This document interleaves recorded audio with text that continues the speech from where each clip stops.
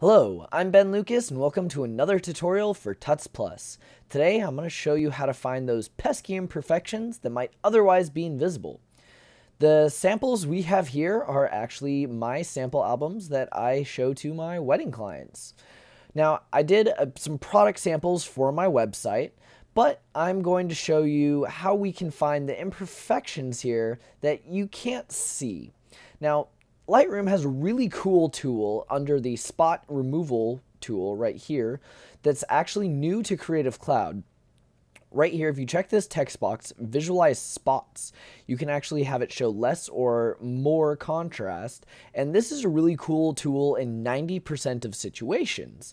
The problem here is you can't really tell the difference between what is an imperfection versus what is just leather texture versus some of the nicks in the table, or what is wood grain. So visualize spots is a really cool tool for a lot of situations, but it doesn't work in this instance. So I'm going to show you another way where you can manually find the imperfections in this album. Let's open this image up in Photoshop.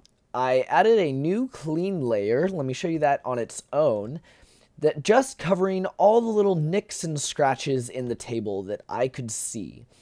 That gave us a relatively clean picture, but I make this a habit of doing at the end of most of my pictures just to see if there's anything I missed. This is kind of your fail-safe, and it'll show you those invisible imperfections. Let's add a new curves adjustment layer, which you can find right here. Now, if you were to do a normal style curve, then you would just kind of pull this up or down, or maybe a slight S curve like this. Now, this isn't showing us what we need to see, so let's get rid of that.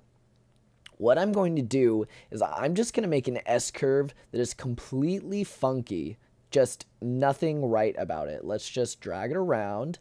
Oh, as you can see there, that did it.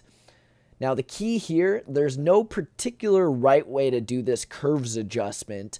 Every picture, depending on where your lights and your darks are in the picture, is going to have a different formula on how to find it.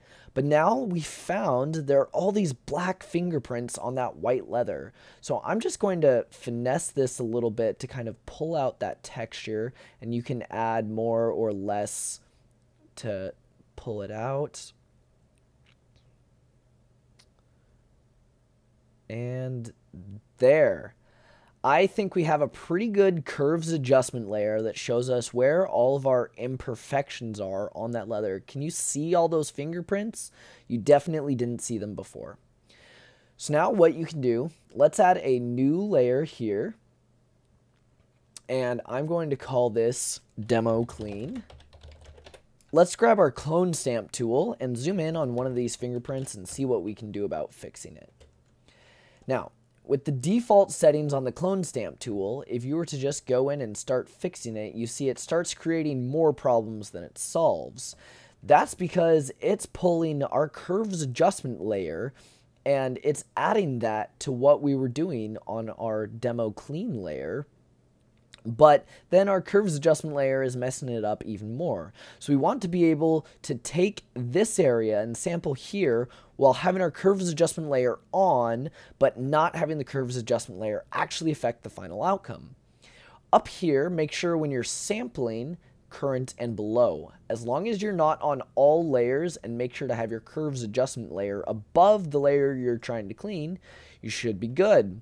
Now, if you go like this and start sampling, you start getting rid of the fingerprints.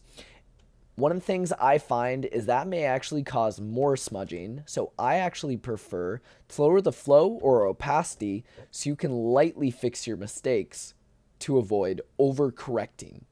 Now you can use your preferred method of getting rid of blemishes to get rid of everything you see there. So there you have it. I went over our entire album. Here is our cleaned version and our not clean version. You can tell with the curves layer off, it is a very small adjustment. But if you're working on an image that requires perfection, then this is the final step that you definitely don't want to overlook. I'll show you the curves layer I used for this image, but remember, the curves layer you use is going to be different depending on your image. So that's how you find invisible imperfections. I use it as the final fail-safe when I'm double checking that an image is ready to go. I'm Ben Lucas, and thanks for watching.